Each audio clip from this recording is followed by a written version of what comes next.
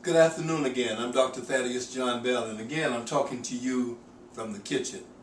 The reason that I'm talking to you from the kitchen today is because just today medical research came out showing that if you eat 1 egg a day, that does not necessarily mean that you will develop diabetes.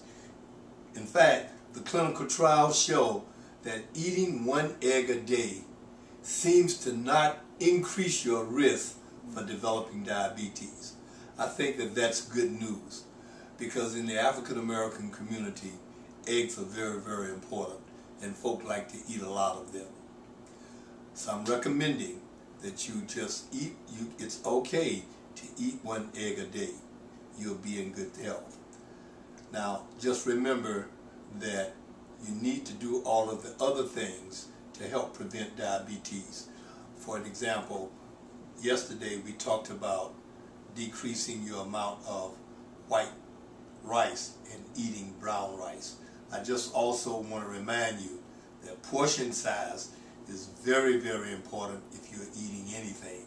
So if you like fried chicken like I do, you have to look and eat just a little piece of chicken. I'm Dr. Thaddeus John Bell, closing the gap in health disparities for African Americans and for the underserved.